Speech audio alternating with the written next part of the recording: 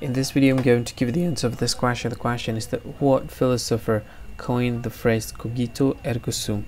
I'll give you the answer of this question. The correct answer for the question is Descartes. Well, that is the answer for the question. Hi, thank you so much for watching this video.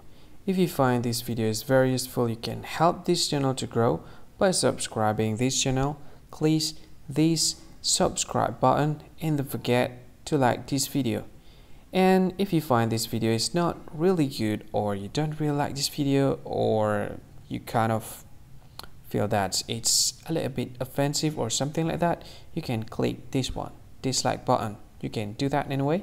And if you want to share this video with your friend, you can share it by clicking this share button, and you can share it to any social media that you wish that is currently available at this time, like Facebook, Twitter, LinkedIn, and many others, right?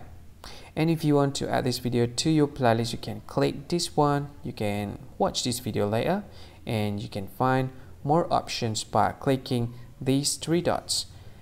And yeah, don't forget to subscribe. I think that's all of it. Thank you so much for watching this video, and see you again in another video. Bye bye. See you again.